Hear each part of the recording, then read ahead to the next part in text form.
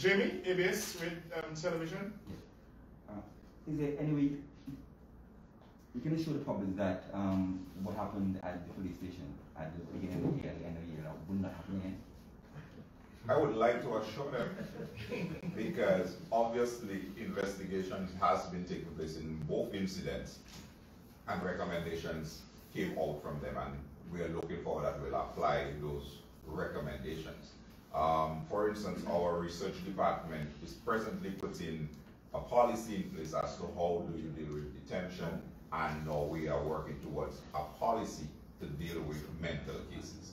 So that was one of the issues that came up in our leadership forum, and the head of the research and planning unit has been assigned to develop that policy, so it would be across the board, that whether you're coming from the country area with a person or within the St. Joyce area, everybody would be operating at the same level with that. Are you able to clarify what do you mean by 15 homicides and 1 death?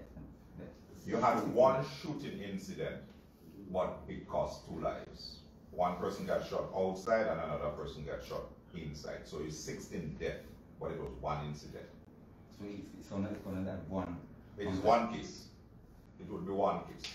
So if that matter is solved and the person is charged, this is 1 person was responsible, 1 person would be charged for killing 2 persons.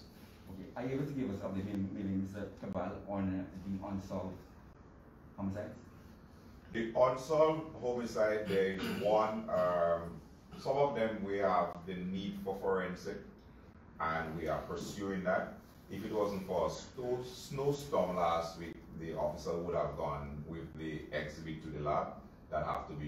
His flight has to be rescheduled now because he was due to travel last week Sunday, but because of the snowstorm they canceled the flight. So he had done new itinerary I saw it up yesterday that he will be traveling. So there are some cases, the one with the burnt body over at Freetown, there's forensic need with that. There's the case with the lady in Clare Hall area.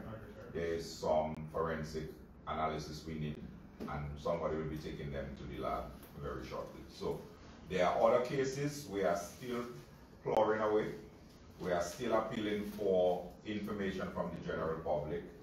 That includes the shooting down at Country Pond, the shooting down in Grace Farm with the 2 persons that died. So there are other cases that we are pursuing in terms of the investigation. But there are some that we have forensic items that we need to analyze to make a determination where we go forward with them. How would you currently assess the police's relationship